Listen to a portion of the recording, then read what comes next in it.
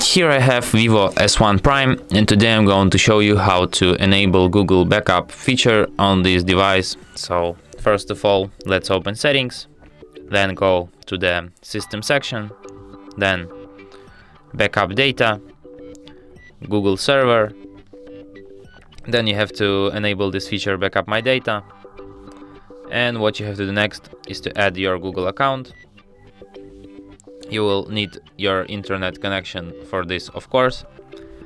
Here you have to enter your email or phone number. Next you have to enter your password. Tap Next.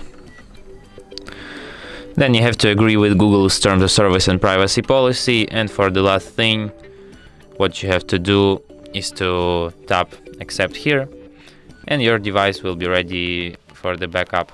After that, you can backup it here at the Google section somewhere.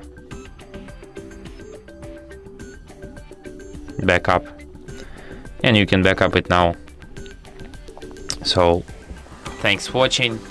If you find this tutorial useful, don't forget to hit that like button and subscribe to our channel.